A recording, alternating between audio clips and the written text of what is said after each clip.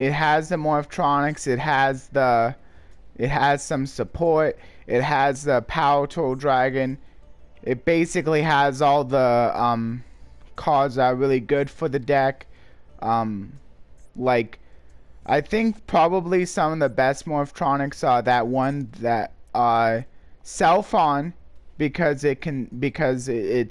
allows you, it can special summon you a bunch if you roll really high. Um and even if you can just special summon one from the deck, I mean special summoning from the deck, so and it doesn't negate the attack, so I mean negate the effect either. So like even if you can only get one, that can still be really good. Another notable Morphtron card is definitely the Scopin, since again it's another one that special summons another, and since it's a tuner, you can set up some really good um synchro plays like Power Toll if you special summon level 4, or like maybe even like level 6 or level 5 plays if you special summon something a little bit lower.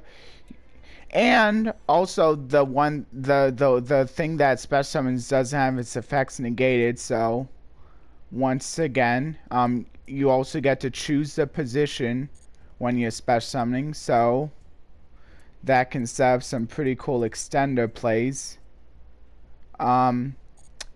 I guess slinging can be kind of cool, but like I'm not sure if you really play it. Like maybe just one, since it has that destruction ability. And yeah, and then of course Power Tool Dragon, and then there's a new Power Tool Dragon as well. That's kind of cool. You get to draw a card every time an equipped card is equipped to it, so that can be really cool. Of course, unfortunately, it doesn't seem to have that really good equipped card. The C&D, I believe it is called. Oh no, there it is. Double Tool C&D. This is probably one of the best equipped cards for the Morphtronics. But unfortunately, you can't actually equip it to the Power Tool Mecha Dragon. It has to be the original. And this doesn't treat its name as Power Tool Dragon while on the field, so that's a little unfortunate. Still probably is a pretty good card though. Anyway, so there's that. Then the next secret pack. Oh, so this is one where you can get the Altergeist. I remember you could get the at least a few of the better Altergeists from one of those regular packs back in the day, selection packs. But this is also a place where you can get live twins as well, and a few other Cyberse monsters. Of course, one-time passcode isn't that bad, since it simply special summons a token. So that can be used for some cool plays. And I mean it's generic too, so maybe like you can't actually use it for exceed plays though, because you can't use tokens for exceed plays. But hey, I mean, you can use it for link plays, but not a lot of people really use it. Personal spoofing, a really good card for Altergeist. Of course, the multi-fakers is like basically their must-have card. Conqueria is also not bad either. Pixiel, probably not that great. Fifanalag, I don't think people play that one either. Manifestation though is a really good card for the deck. Some people might. I don't know if you would really play Amulet to Elf though. And I don't know much about the Evil Twins, so you can always like look that up if you're interested. But I know they have a pretty cool play where like Kasiko and Lil can be really annoying because they can keep because they have really nice synergies off of each other. They can be really annoying to deal with, so there's that. And then I think these two also really good as well, because this one special summons from the deck, and this one allows you to search for live twins.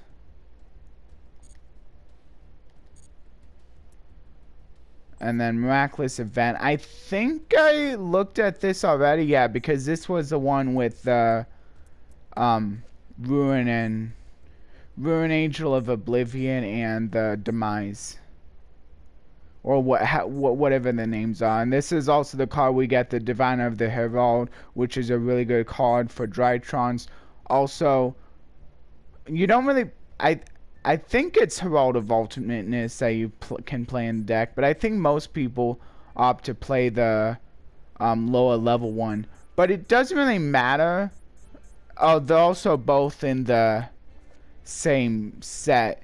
It doesn't really matter which one you play, though, because, I mean, they both are able to be, you can go into either one of them using the Drytron ritual spell, because they both have less attack than the Drytrons, than those level 1 Drytron guys. And then Herald of Arclight, really good for the deck as well. Like, you're going to be sending it straight to the graveyard so that you can search for like a ritual spell. I think it also can search for a ritual monster, so yeah. A really good card there. And then also have the Megalith, the Advanced Ritual Art, which is really good for those normal base ritual decks. Or maybe like, if you're willing to play normal monsters in your deck, if you really want to ritual summon something. I mean, being able to use material from the deck is always really nice. And then Preparation of Rites is also really good. Just being able to act as a double search. This also acts as a double search, so both of them really nice when you can use them. And then a few more Megaliths. Like, those last three are all really good for the deck. Modular 10,000 hands. I mean, maybe you use that, but like, it's only for specific ritual decks. A lot of ritual decks have like better ways of being able to search their stuff. And then Herald of Light, definitely a really good card for that Drytron deck too. And then some decks like to use the incantations. Actually, a lot of ritual decks that aren't specifically Drytrons probably would love to use the incantations. So as long as you're playing a ritual deck that's not Drytron, it can be really good for that. And even if you're not sure if you're playing Drytrons, you're probably going to be able to pick these up anyway, and then maybe like just hold on to them for in case you do ever want to play a different ritual deck, because chances are you're going to be needing the incantations. And then Dawn of the Herald is not played in the Herald deck. A few more incantations. I'm not sure if those two get played as much as the first two, but still can be pretty good. And then I think Incantation Inception is also a really good ritual card as well. So maybe like look at that, like, and maybe see if you want to, like, if you're willing to play it. Like, you can always like look at the cards in your deck editor without actually like owning them.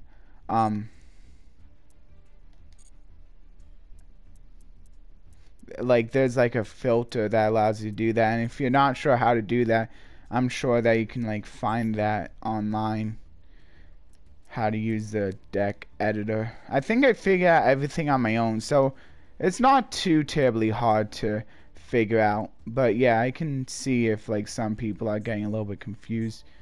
So here's the next one. This one is called, I think I may miss a name, but you can always pause if you need to get the name. And I'll also like mention the chapters too, so if I forget the name, it should be fine. This one actually has less than like a few of the others. This one has 31. So yeah, sometimes it's easier to get like specific URs and SRs in some of them than others. But I think they do it on purpose, where like usually the ones that have better URs and SRs are gonna have more display cards to them, so it's hard to get those really good URs and SRs. Also, so this one looks like a heavy scrap support pack. So that's really good. Also, the Scrap Raptor, a really good card for dinosaurs in general. So, and also, cool thing is, Scrapyard searches for the Scrap Raptor. So you might just want to pick up 3 of both of these for the dinosaur deck, because he is a really good card for the dinosaur deck. So I would say even if like Scrapyard can only search for Scrap Raptor, it's still really worth it. But really not worth playing anything else besides that. And you don't, and it's not like you have to. It just basically makes it so that you basically have 6 of the Scrap Raptor, if you think about it. Kind of like how like terraforming searches for the field spell. It basically gives you extra copies of that field spell in a way.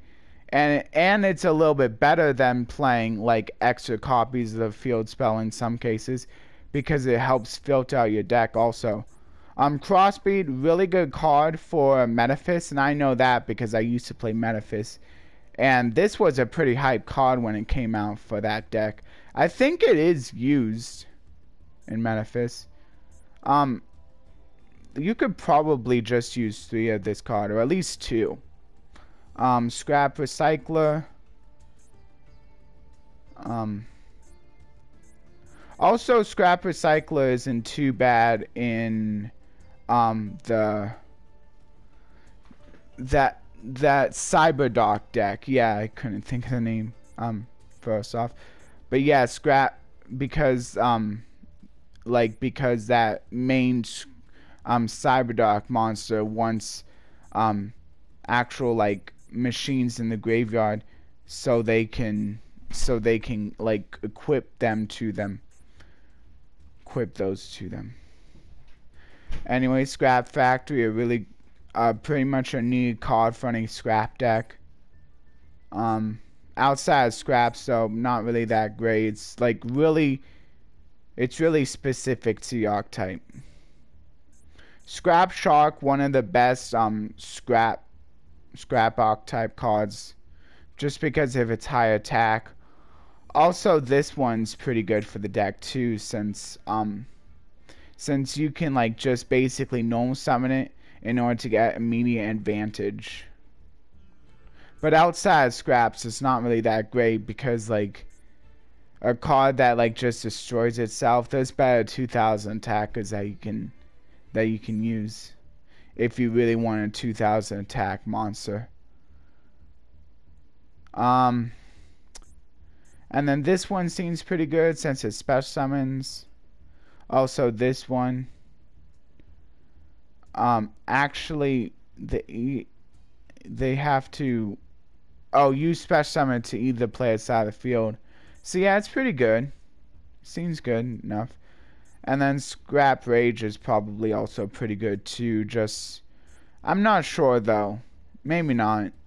It's good in Duel. I think. Is it good in Duel Links? I'm not sure. It's probably better in Duel Links simply because battle is a lot more important in that game.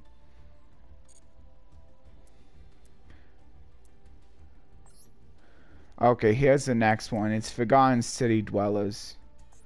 So this one seems to be big on mermaids and big on Atlanteans as well, it looked like. So Abyss Dweller is a really good card. If you're planning on going into rank 4s, you probably want to play this card. Especially if you're playing like a rank 4 water deck. It's a really good card, just in general though. Poseidra, I remember I played a Poseidra deck. I bought a Poseidra deck, but then I think I either lost it or I traded the cards off or something. It was kind of cool though. I remember I bought a few decks back in the day, but I don't really buy decks nowadays. I'm just talking about buying stuff whenever people are willing to sell stuff in my locals if they were cheap enough. I think I bought that deck for like $10 or $20, so it wasn't too expensive. And then I also bought a Fire King, I think, for about the same amount. So yeah, they were pretty cheap though. It's not like I'm putting down like $50. Some people were selling decks for like $50, but I didn't want to buy any of those because that's way too high. Atlantean Marksman, also a really good card in Mermails. So I'm glad they're putting the Atlanteans in here too, because I realize that Atlanteans pair very nicely in Mermails. Okay, and then there's another call. They're probably just playing it because it kind of fits in lore with the Poseidra. I guess the Poseidra, yeah, Poseidra is basically of the Atlantean archetype too, but I like to think, but it's still nice that they paired them up together, so it's easier to get the Mermail deck together. So yeah, this is a really nice secret pack if you're building a Mermail deck because it also has those Atlanteans. I don't think as many people would be willing to play the Atlantean just pure. I think it's more of just a fun archetype than anything else. Yeah, there's a few good cards in here, and you can also definitely see which Atlanteans are the best by looking it up, or just looking up in the deck edit and using your best judgment if you're good at that. I know some people are good at just like being able to like tell like if this is a good card or not. Okay, so I remember how I unlocked this secret pack. I unlocked this secret pack by getting hold of Cerberus. So now I have Cerberus, Phoenix, and Unicorn. So that's pretty nice. I have one copy of each. Okay, so besides those though, X-Crawler Quailiarch is a really good card for crawlers. Since Mekk-Knight Spectrum Supreme is in here, my guess is that this might be the prize you get for going through the ending scenario of the Mekk-Knight gate I'm on. So that's pretty cool. Then Nightmare Unicorn, Nightmare Griffin. But if that's the case, I wonder if I should really be going through this. Oh well, it's fine. Nightmare Griffin not played as much, but it can be pretty handy for being able to like, I believe it destroys back row. Well, no. Yeah, it destroys. Oh no, it banishes spells. No. It can reset spells and traps from your graveyard. So that's kind of cool, but like not really a lot of back row decks use it. Funnily enough, I guess it's just not good enough. Because you do have to discard a card in order to do that. So you do lose some. So you don't actually gain any advantage. You have to give up a card to reset one of your own cards. It's not as good as like getting rid of your opponent's stuff. Because at least then like you're down a card, but also your opponent is down a card. So not really any advantage, but like it's still good enough that getting rid of your opponent's stuff is valued way higher basically than like resetting your own stuff. And then yeah, a few more of the Mekk-Knights. Indigo Eclipse is a really notable one. I'm not gonna go through these too much, but I will like point out which ones are the notable ones, and sometimes I'll explain if one really catches my eye. I just want to get through these so I can get to the loner deck hopefully. Okay. Oh yeah, I wanted to unlock this one to try for the metaverse, but I didn't get it the first time, and I was kind of desperate. And also I didn't have another 1,000 gems to throw at this at the time, so I decided I'm just gonna craft it. Like I'm sure I have more than enough cards, and it turns out I do. So I was able to refresh my CP, and having yet another Duel Pass also really helps too. So I of course bought the Gold Pass there. So looks like this has both the Tendangles and the Virtual World. Of course, that Metaverse is a really good card for getting Field Spell, especially good in um, especially good in also Pseudospace is really good in Exodia decks because they use that chicken game. But I'm not sure if chicken game will ever be banned, so just a warning there. But anyway, that Metaverse is really good for Mystic Mind decks. That's what it was. Because being able to activate Mystic Mind during the opponent's turn can be really good because of its lockdown ability. And then of course in Tendangles, if you're wondering which ones are the best for those archetypes, you can always again look them up in the deck editor or look it up online for example decks. And then oh yeah, and of course this one I got a free pull here. Since nah,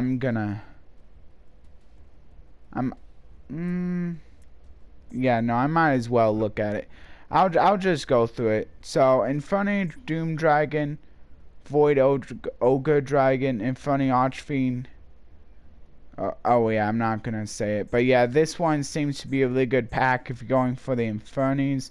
Also, Allure of Darkness is a really good card for any dark deck. Definitely want 3 of that. Into Void is really good for Exodia decks. It also can be a pretty good card for the festival because you probably want a few extra draw cards than normal because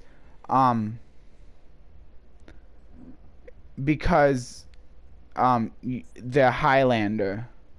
And so if you don't mind the downside of getting rid of your entire hand at the end, if you can afford to play it, then maybe you should, because it's kind of like a worse Upstart Goblin. Still be really good. It can help replace itself while not giving your opponent extra advantage, so it's a little bit better than One Day of Peace or Dark World Dealings, which are also also 2 other notable draw cards, though. I feel like maybe not a lot of people would agree, but I think like even draw cards like that is worth playing for this festival. Also, if you're okay with giving up your Gnome Summon, but like you actually have to give up quite a bit more than just your Gnome Summon. You also have to give up your Special Summon. It's card D, but it has a lot of restrictions to it, so really but it can be really good in the right deck. I think more like control deck, since you can still set stuff before using it. So here some more Inferno cards. Phantom Hand, which is also a Inferno card. I'm not sure if that's as good though. Okay, and then Life Force Control System is the next one. Okay, so this is where you're gonna find a lot of the Infernoids, a few Cleaforts.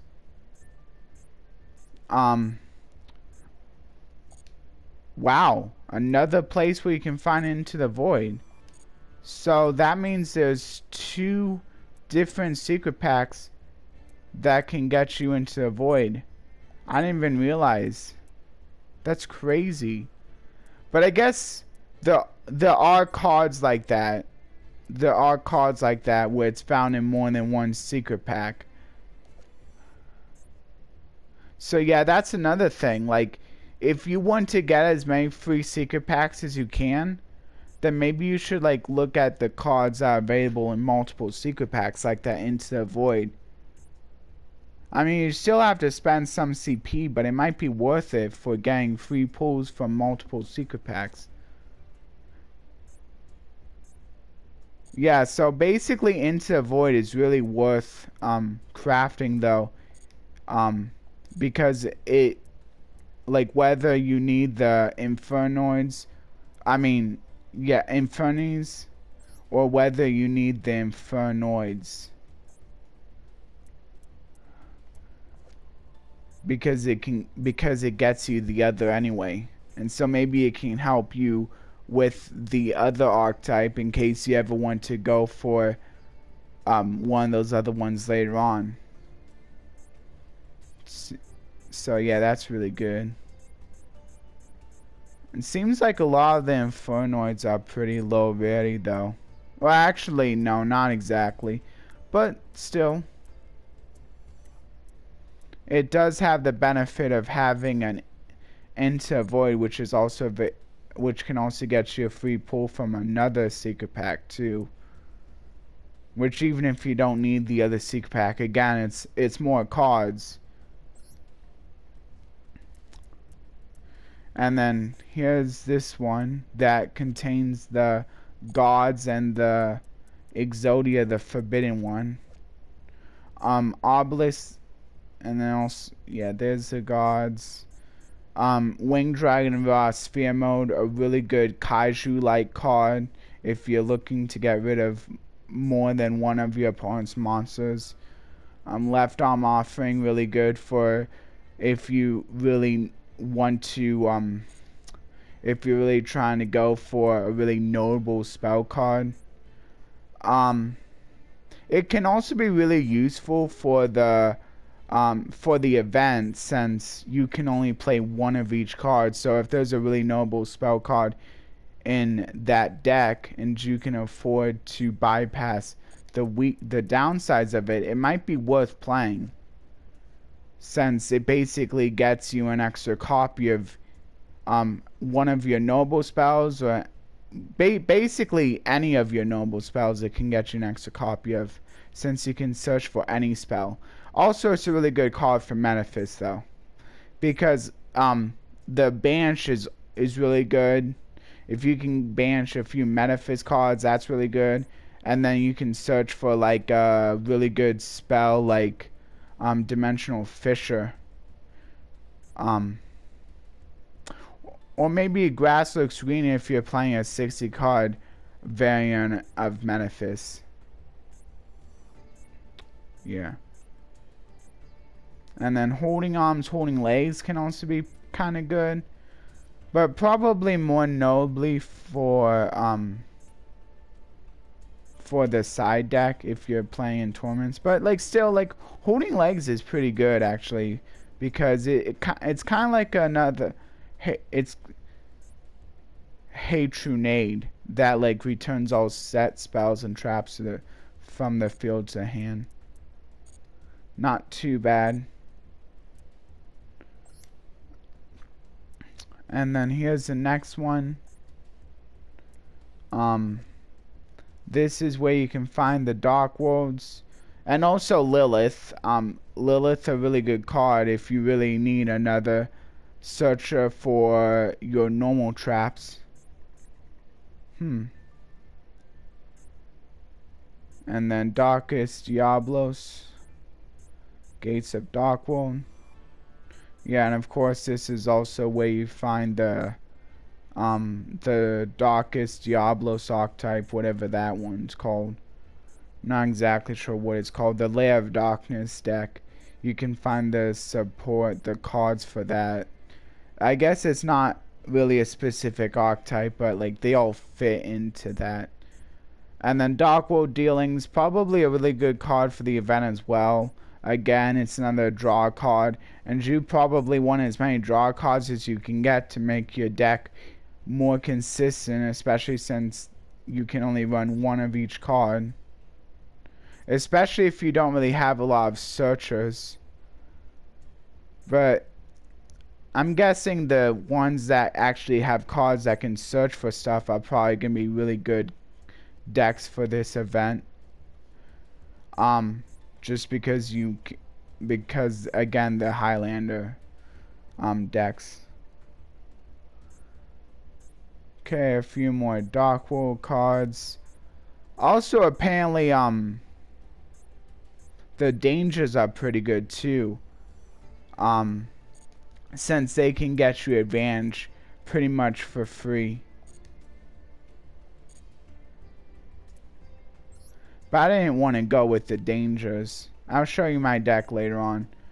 So here's the last one. It's called Space-Time Transcendence. This is where you can find the IP Masquerader, which is really good. You can like maybe even catch your opponent off guard, or it can really it can set up a Nightmare Unicorn during your opponent's turn, because Nightmare Unicorn can activate its effect during either player's turn. So being able to like disrupt your opponent as a quick effect and spin it back into the deck can be really good.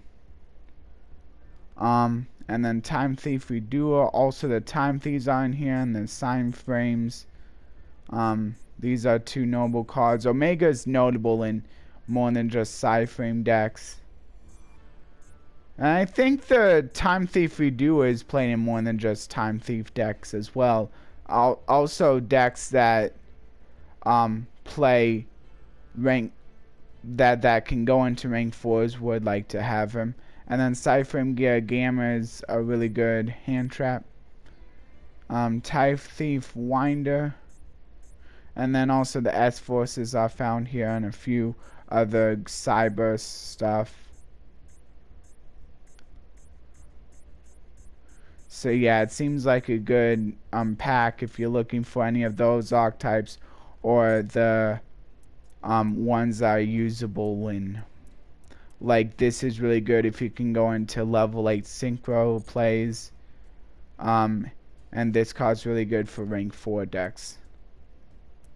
And then of course Gamma is really good, and maybe some of the other side frame are good for like tact as like hand traps for more than just side frames. But Gamma's the most notable one, since it since negating monster effects is really good. Anyway, so that was the last one, so I'll go ahead and get to the loner deck. I'm gonna have to go fast through this, but I don't want to give it up just because I went through a few of those secret packs. My bad. Here it is. Of course, if you make a mistake, there's a little bit of loading, which doesn't help. Okay. So the next loner will be Stargazing Fairies. So it's a looks like it's centered around the agents. That's kind of cool. So the deck description is: make use of fairy type monsters effects such as those of the agent monsters to special summon high level fairy type monsters such as Majesty, Hyperion. Since you need to pay life points to activate some effects, we recommend maintaining your life points throughout the duel. That shouldn't be too hard though. Mystical Shine Ball, of course that one's really easy. It's only in here because Venus, which Venus isn't as great in this kind of festival, because you only get to play with one Shine Ball. Of course she's a lot better when you can play with 3. Because it's kind of hard.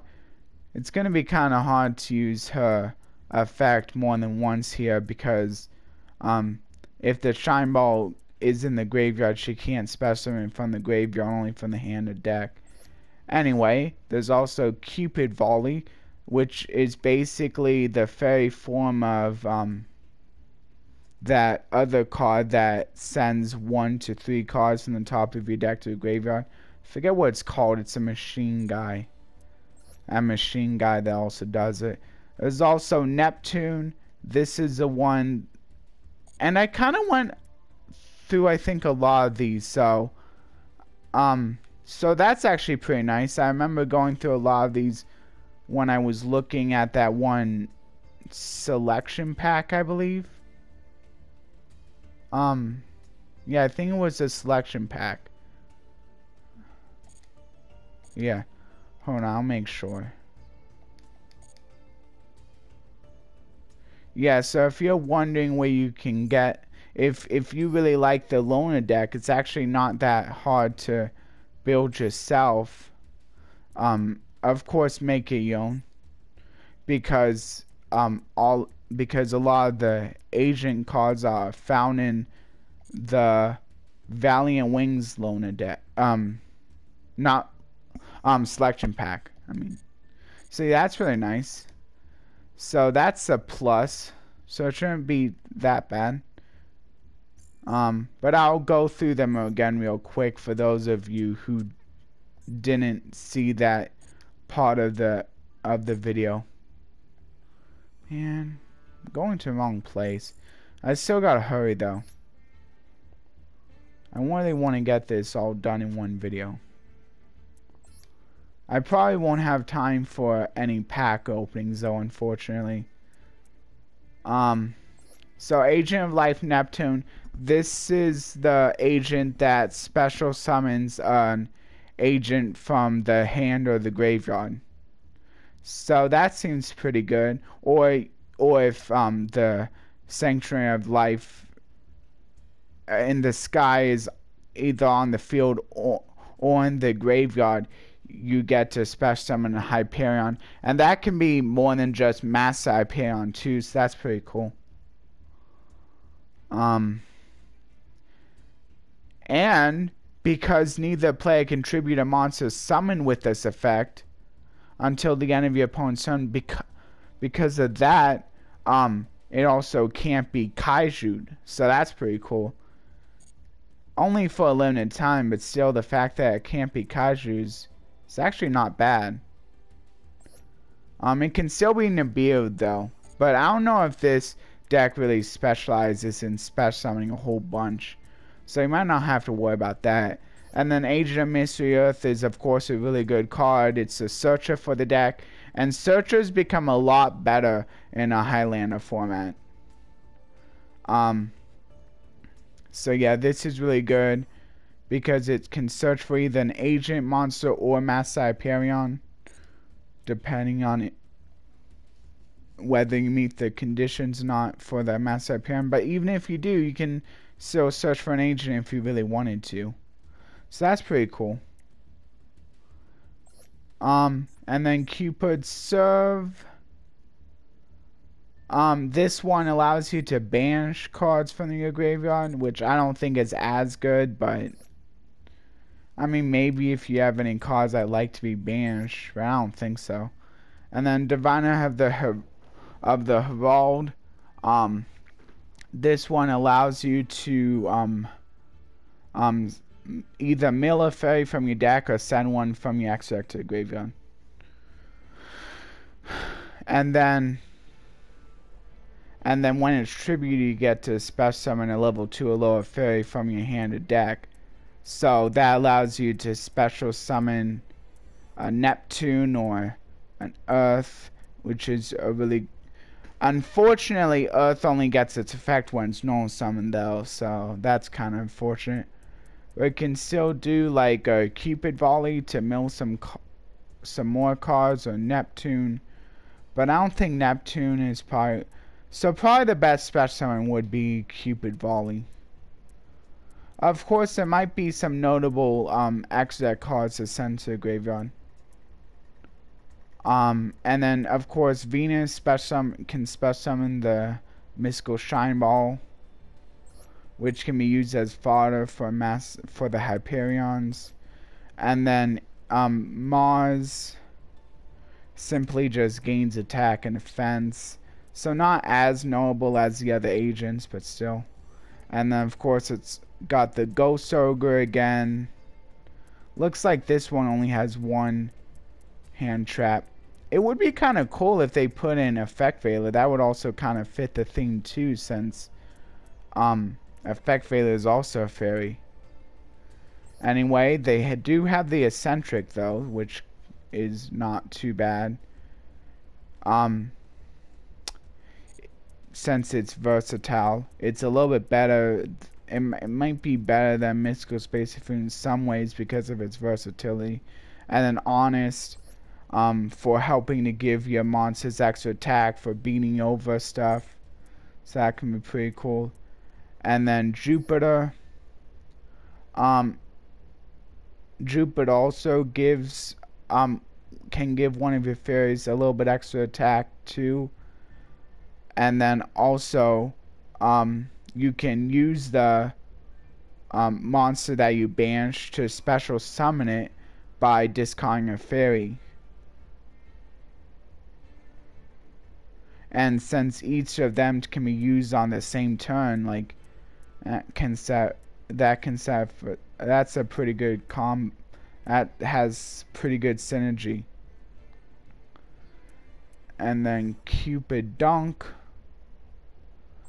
simply just increases its level, so not that notable, but I guess it can't. The level manipulation can be used for some exceeds or synchro plays or synchro plays.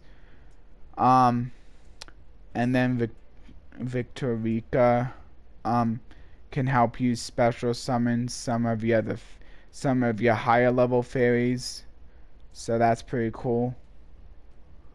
And then it also can search for other fairies when it's destroyed. Yeah. And then Uranus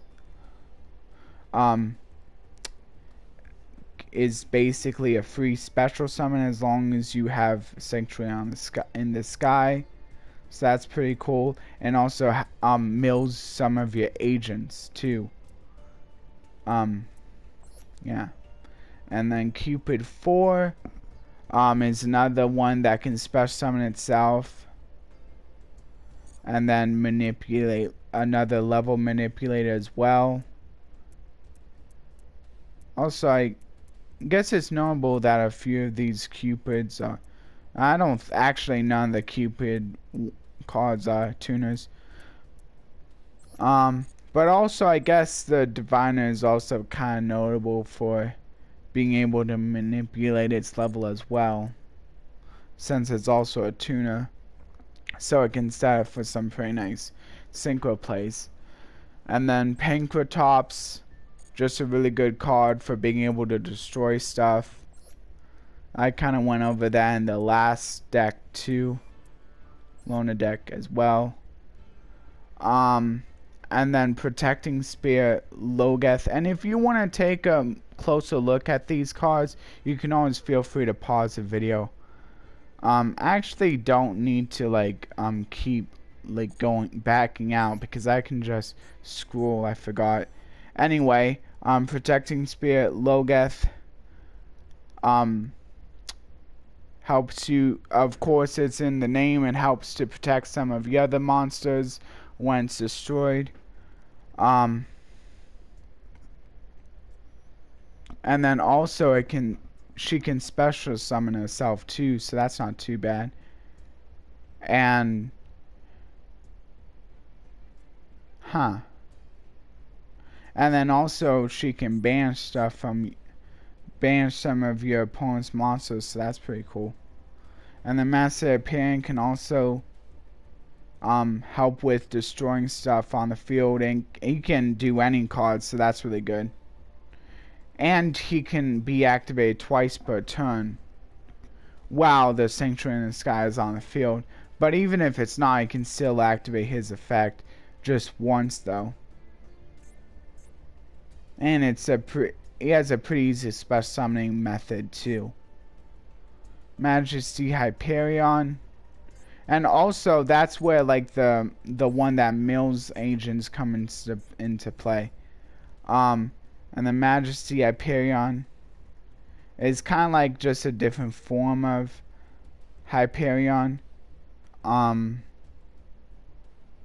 Instead of destroying cards on the field, though, it banishes cards in the graveyards, which is mostly just going to be opponent's graveyard, I would imagine. And then Dark Hole, of course. These are pretty generic, just destructions, and then this is really good to help either extend your plays or be able to disrupt your opponent a little bit. Pav's Eyes, a good draw spell. Lightning Storm, really good for disrupting your opponent, getting rid of some of their pieces that are gonna that can disrupt your plays. Or if their control deck, maybe getting rid of the whole back, or at least forcing the activation of a Solemn Judgment. Which, I mean, since Solemn Judgment is only at 1, that's not too bad. Most of the time you should be able to destroy the whole back row with that card. The Chorus in the Sky. Just really good for helping get recur fairies back into your hand. And then this one basically can either activate the Sanctuary in the Sky, or add a monster that mentions that card. So it's basically whichever one you need. So that's pretty cool. And Sanctuary in the Sky has a pretty basic effect that can be pretty good, but like it's mostly there to help facilitate your like monsters that need it on the field, or spells that need it on the field. And then also this acts as another Sanctuary in the Sky too, so that's pretty cool. So you basically have 3 Sanctuary in the Skies because of that other card that can activate straight from the deck. And then Scapegoat, special summons tokens, which can be used for link plays. Call by the Grave. But of course you can't actually summon other monsters or turn you activate this card, so it's better to use it during the opponent's turn. Call by the Grave can help disrupt your opponent's plays or negate their hand traps. Heavy Storm Duster is a really good spell and trap card destroyer. I didn't even think about that though. Infinite Impermanence, just a really good hand trap, base trap that can also gain benefits if it's set. So it's good for going first and second. Just saying, cards that negate effects is really good. And then Ice Dragon's Prison, another really generic trap card that can either help get you a little bit of advantage by having an extra monster on your field, or where it's mostly used for helping to disrupt your opponent by being able to remove basically 2 of their threats, basically 1 from their graveyard and 1 from their field. And then Stained Glass of Light and Dark can help get you more cards.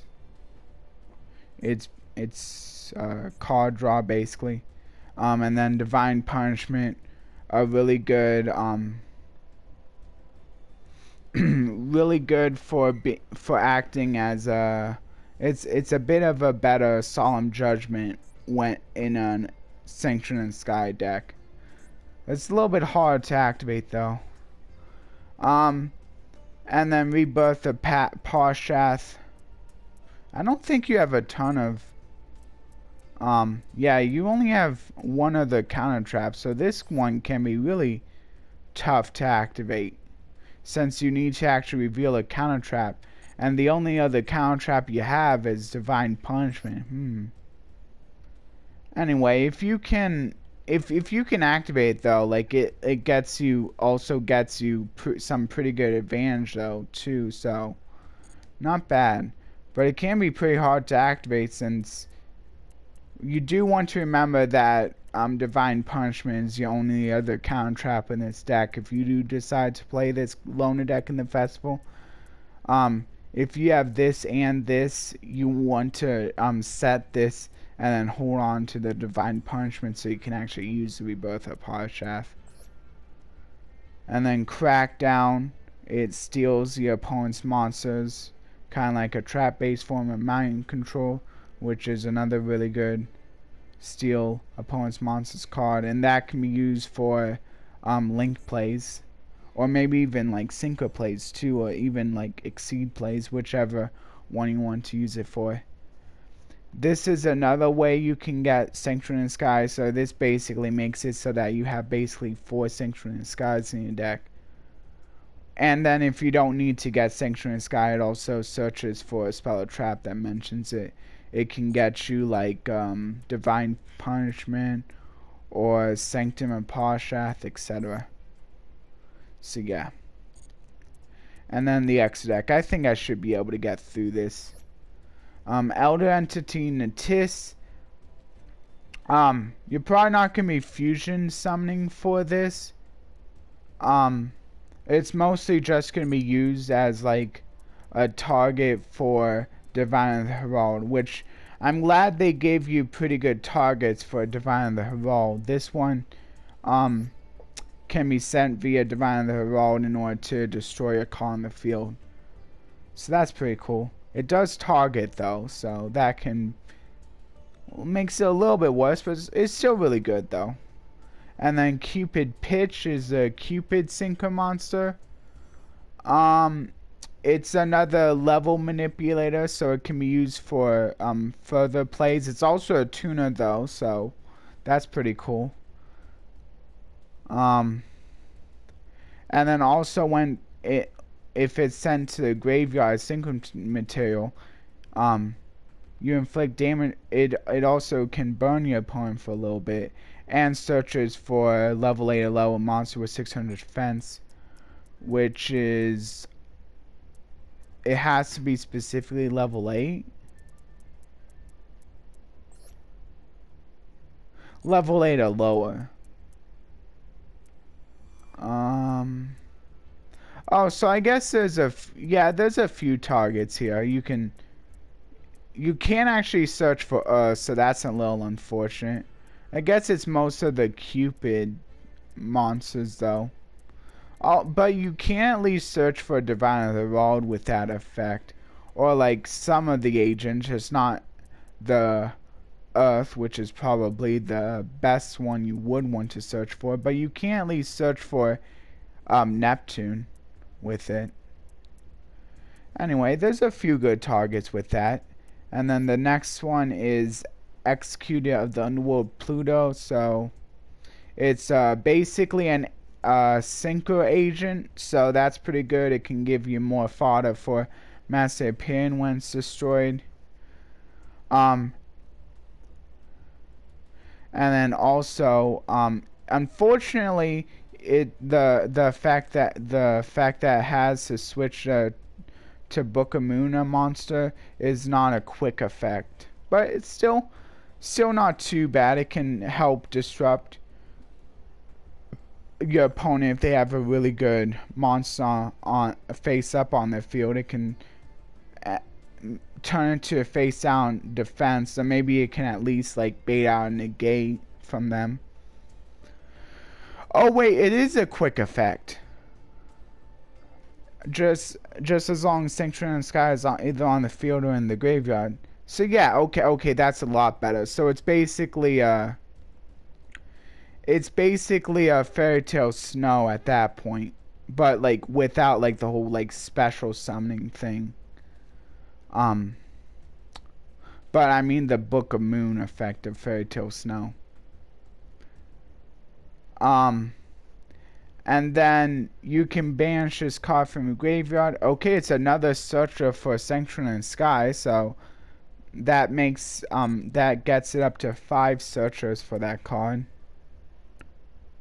But it's a little bit more specific since it can only add Sanctuary in the Sky, not any card that mentions it. It's still not too bad. You do technically have 2 cards that act as Sanctuary in the Sky. Oh wait, no, Sanctum and Parshath only acts as it while it's on the field in the graveyard, so it can only search for the original. Still not too bad if you're still missing Sanctuary in the Sky, especially since it's something you can just go into, hopefully. And then Ancient Sacred Wyvern is basically an attack manipulator. Based on the difference between life points of you and your opponent, so it can be pretty good. Also, it can special summon itself out, and that effect is not once per turn. So if it keeps getting destroyed by battle, you can just keep special summoning it out. So that's pretty cool. And then this one can help can change the battle positions of your opponent's monsters. Like if you have a really high attack but low defense monster on your opponent's side of the field, you can help. It can help better take care of that problem. And also the piercing battle damage is pretty cool too. Maybe to finish up games if you bring like something with 0 defense into defense position. And then Angel of Zera gains a little bit of attack based off of your opponent's banished cards, and a few of the other cards do help facilitate that effect. And then also during the standby phase of the next, being able to special summon it when it's banished is also kind of noble, since you do have a card in your deck that does banish cards. It's one of the Cupid monsters. So yeah, that's kind of cool. But of course it has to be special summoned properly first, so you can't just send to the graveyard with Divine and then expect to be able to get that effect. And then Massive Flare Hyperion is the Hyperion X deck monster. This allows you to send one of your specific monsters to the graveyard in order to allow it to gain that card's effects. And that's not too bad. And that monster become yeah, so it can basically act as another copy of any of those cards, which is really good in a Highlander format. And then also it has like a quick effect it has a quick effect banish as long as the opponent activates a card effect, which is pretty easy to get because the opponent's probably going to be activating cards during their turn. And then Herald of Pure Light calls for 2 level 2s, which can be a bit hard to get, but I mean it does allow you to recur some of your monsters, so that's pretty cool. You do have to shuffle a card from your hand to a deck after using it, but maybe you can like if you do have a searcher for that card again, you can just choose one of those cards. So yeah. And then Met-Equipped Engineer. It's a rank 3. Oh, okay, so okay, and then I'm not sure exactly about that, but I gotta get going. So Fairy Chiago, it basically acts as card draw. Ragnar Zero can destroy, is pretty good destruction, but it's kind of specific. But if your opponent is using monsters that change their attacks, and can be pretty good to counter that. And then Hit Potion Ningan can boost the entire field while like lowering the attack of dark monsters if you're playing against a dark deck. And then Protected the Agent's Moon helps you send some specific cards to your graveyard, so that's not too bad. Celestial Night Lord Parshath is good for, it's another basically searcher for Sanctuary Sky or one of those other Sanctuary Sky-esque cards. And then Tri-Brigade Shiraig again. I'm not exactly sure why, but okay. I guess like with it, like I guess it's for the if this card is sent to a graveyard effect, you get to search one of your beast warrior wing beast monsters from your deck to your hand. I'm not sure how many targets you have for that, but cool. Anyway, so there's the deck. Please like, share, and subscribe. and considering the notification bell if you enjoy this content. And I'll see you in the next part. Bye, everyone.